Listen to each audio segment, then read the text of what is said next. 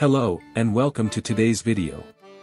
Today, we are going on a journey back to the Mesozoic, the era of the dinosaurs, so stay tuned until the end, to not miss out on anything.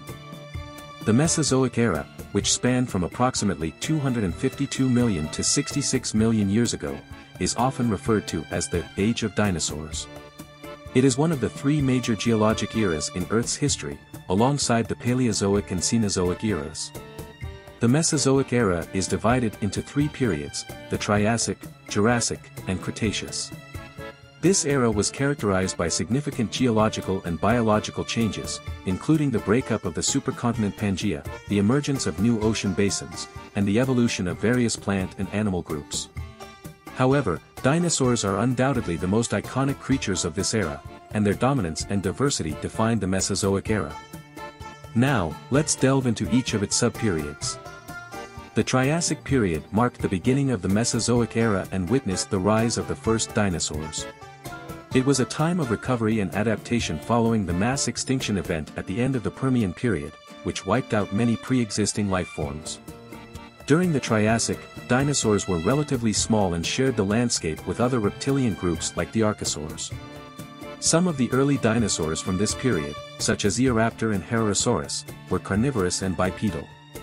The ecosystems of the Triassic featured a mix of both primitive and more advanced species, laying the foundation for the evolutionary changes that would occur in the subsequent periods.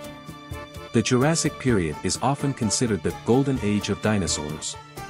It was marked by the dominance of large, iconic dinosaurs, including the long-necked sauropods like Brachiosaurus and the formidable theropods like Allosaurus. The lush, green landscapes of the Jurassic were populated by a wide variety of dinosaurs, and the first evidence of social behaviors, such as herding and parental care, can be observed in some species. This period was characterized by warm climates and extensive shallow seas, providing diverse habitats for both terrestrial and marine life. The Jurassic saw the continued evolution and diversification of dinosaurs, making it a pivotal time in their history. The Cretaceous period was the final chapter of the Mesozoic Era and the last period of non-avian dinosaurs.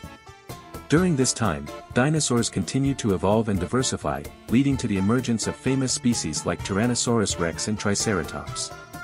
The ecosystems of the Cretaceous included a wide range of dinosaurs, from the massive herbivorous sauropods to the swift and agile theropods.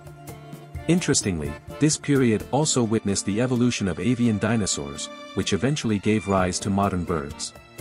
However, the end of the Cretaceous period is marked by the devastating Cretaceous-Paleogene extinction event, likely caused by a combination of factors, including an asteroid impact and volcanic activity. This catastrophic event led to the extinction of most non-avian dinosaurs and many other forms of life, making way for the Cenozoic Era, which followed and brought about the dominance of mammals. If you liked this video and want to know how its preceding era, the Paleozoic, was, or how the story continues during the Cenozoic, or you just want to learn more about legends and history, then definitely check out our channel. Thanks for watching. Don't forget to like and leave a comment. Your Legends and History team.